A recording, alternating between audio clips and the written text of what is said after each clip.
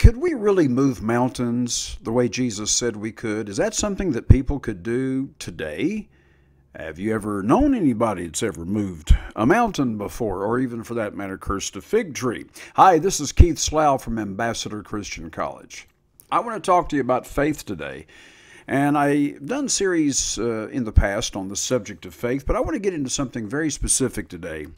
In the book of Job, we read this scripture, quote, "Thou shalt also decree a thing, and it shall be established unto thee." How about that? Is it possible that you could simply decree it and it will be established? Now maybe that's where the name it and claim it movement came from this and other verses, of course. But there is some truth to this, because I'm not saying that all the name it and claim it stuff is exactly right. I'm not saying that. I don't even know what all of them teach about it. But certainly the Bible does say right here, this is Job chapter 22 and verse 28, "You will decree a thing and it'll be established." And Jesus affirms this in Mark chapter 11 and verse 23, and he made this statement.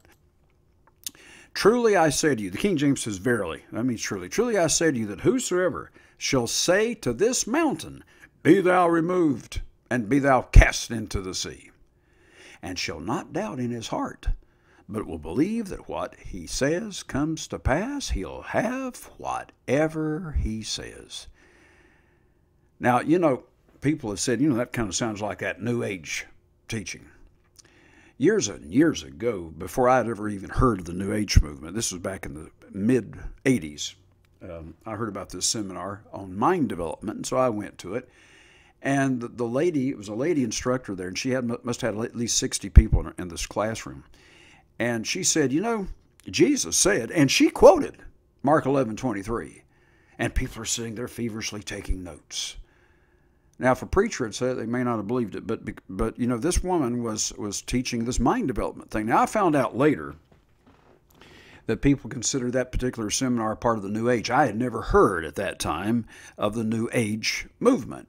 But somebody said this, well, where do you think the New Agers got it from anyway? They got it from Jesus. Not everything that the pagans and the Hindus, the Buddhists, the Taoists, the various heathen religions, not everything they say is wrong. Not everything the Catholics and the Mormons and the Jehovah's Witnesses say, not everything they say is wrong, if you're a good Baptist, let's say, because you might consider, well, they're wrong. But not everything that any church says, so far as I know, is totally wrong. They've got some wrong things, but human beings make mistakes, don't we? We're human. But we also have some truths. And so even the New Agers are going to get a few things right, but if it agrees with Scripture, then it's right. And the Bible is Holy Scripture, and I've proved that over the years. I've got an article I'd like to give you free of charge. There's no request for money. We just want to bless you, and it's about faith. It's about the faith of God, how to have the faith of God. And with this type of faith, you can move mountains. In Mark chapter 11 and verse 22, reading from the King James Version, in fact, any version in English has it translated this way that I've checked. In Mark chapter 11, in verse 22, quoting from the King James Version, and to my knowledge, all the English versions say the same thing. It says, Jesus answered him, saying, "Have faith in God." Now, that's what the King James says, have faith in God. Look in the margin. And every Bible student needs to have a center reference margin. And here's what it says in the margin. If you have a good reference Bible, I use the first edition of the Schofield Reference Bible. And you can also just read it in the Greek if you know how to read Greek. And you'll see that the margin has it correct. The margin tells you that what Jesus actually said is have the faith of God. It's in the genitive case in Greek. And I've read it in the Greek. And the word God is in the genitive case, which means of God. And so Jesus did not actually say have faith in God. Now, obviously, I'm not saying we shouldn't have faith in God. But what he said there was have the faith of God. Have that kind of faith. Now, what kind of faith does God have? Absolute perfect faith. When God said, "Let there be light," do you think he sat there and he kind of rubbed his hands together and he started sweating, thinking, "Man, I sure hope this works"? No, he knew it was going to work. He said, "Let there be light," and there was. Jesus said, "Have the faith of God." And then the next verse says, "For truly I say to you," and now he explains He defines what the faith of God is. He said, for, here it is, here's the faith of God. This is a definition of the faith of God. For whosoever shall say, and he mentions you can say to a mountain. In Matthew 21 it says, or you can say it to a fig tree, either way. Whosoever shall say, and shall not doubt in his heart, but shall believe that those things, not just moving mountains, whatever it is, that those, if he believes that those things that he says shall come to pass, he shall have whatsoever he says. Wow. Now, people say, well, if that's true, Christians would be moving mountains all over the place. Well, but they don't. Somebody might say, well, if that's true, why, we'd all be rich, wouldn't we? Well, they're not. And I'll tell you why. It's not because God's word is not true. There are other scriptures, too, that we have to use to interpret what Jesus said. Not that we interpret it. 2 Peter 1:20 says the scriptures of no private interpretation. The Greek could be translated of no private origination. You don't want to originate in your own mind what you think that means. Now listen, when you look at all the other scriptures and let them interpret the scripture that you're studying, that's the correct way to study the Bible.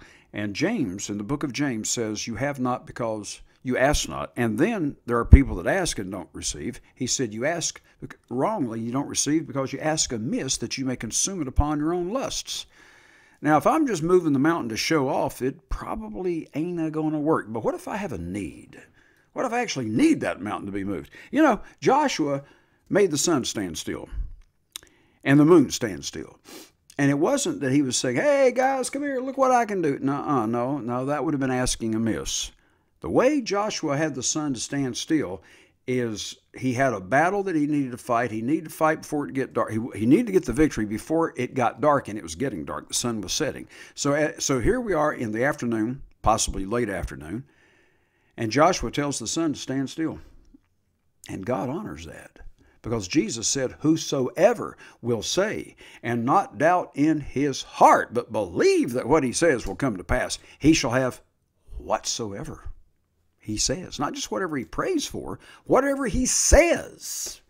Now you think about that. Now in Job 22 and verse 28, we read, thou shalt decree a thing, and it shall be established unto you.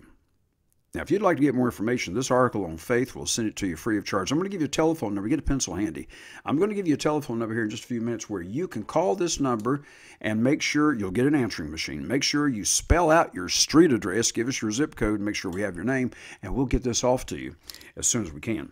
Now, we read here, you're to decree it, and it will come to pass. And then Jesus said, whosoever will say even to a mountain, if he decrees for that mountain to move, it'll move. Think about that. It will move if you want it to. Now, in verse 24 of Mark 11, he said, therefore, whatever you desire, when you pray, believe you receive, and you'll have. Why is it then that Christians aren't seeing all kinds of miracles? How come we're not moving mountains? How come we're not walking on water? Because John 14, verse 12 says, the works that Jesus did, we can do. But, in James chapter 1, starting in verse 5, it says, if you lack wisdom, ask of God. However, it says that it shall be given him. If you ask, it will be given. He says, however, let him ask in faith. Let him ask in faith, not wavering, nothing wavering. Now, the word wavering is also translated doubting elsewhere in the Bible.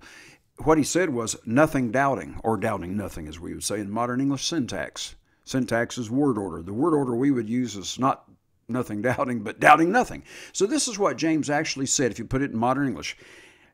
Do any of you lack wisdom? Then let him ask of God, who gives to all men liberally and upbraids not. That means he doesn't scold you. And it shall be given him. But, here's the catch, let him ask in faith, doubting nothing. See, real faith, the faith of God, is the same kind of faith that God used when he made the universe. And God didn't have any doubts. God didn't stand there and wring his hands and he's beginning to sweat and think, man, I sure hope this works because I'm going to look really dumb when this doesn't work. And the angels sit there and shake their heads. No. God knew it was going to work because God made the universe to be, you might say, and this is a term I came up with, it's like it's voice activated.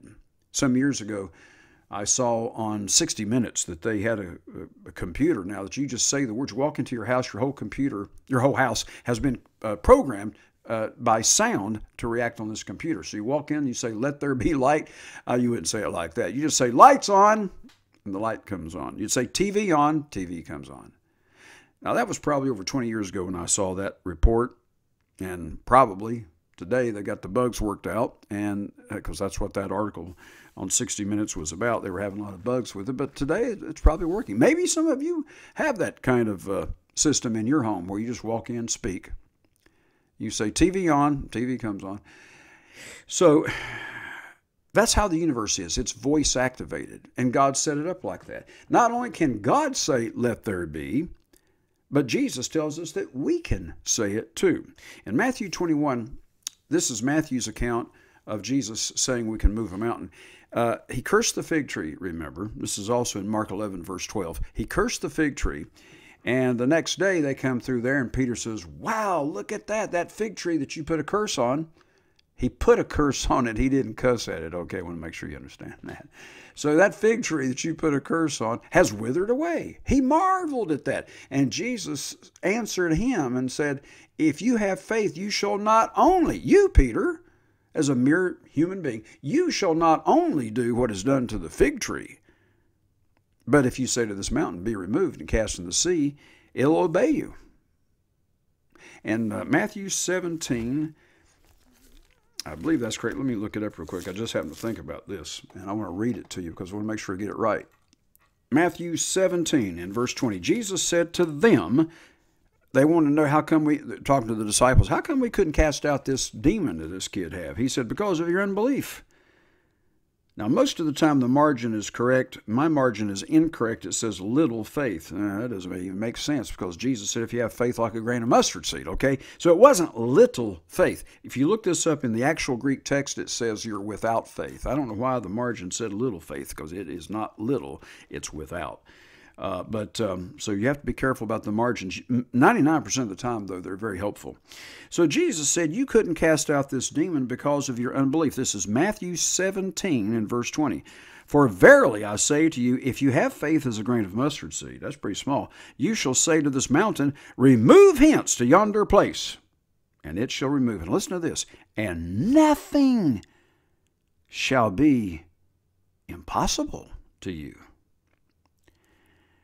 Now, wait a minute. You mean if you had a little tiny grain of mustard seed faith, you could move a mountain? In 1 Corinthians 13, Paul said, even if I have all faith that I can move a mountain, I've got to have love or I'm nothing. So you take that mustard seed that you've got right now and you begin to grow it. You begin to study the scriptures. You begin to really water that seed with the Word of God until your faith grows and grows and grows. And one of these days, when that faith has grown to a particular percentage or whatever it is, when it becomes sufficient, then you can move the mountain. Now here's the telephone number to call if you'd like to get that article on how to have the faith of God.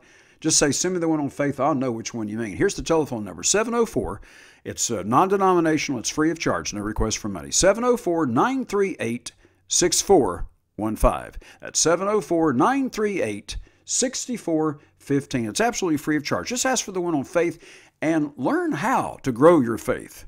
Romans chapter 12 and verse 3 says, God has dealt to every one of you the measure of faith, but now it's time to learn how to grow that faith by getting into the promises of God. And in this article, you'll also find out how to know the will of God. Until next time, from Ambassador Christian College, this has been Keith Slough.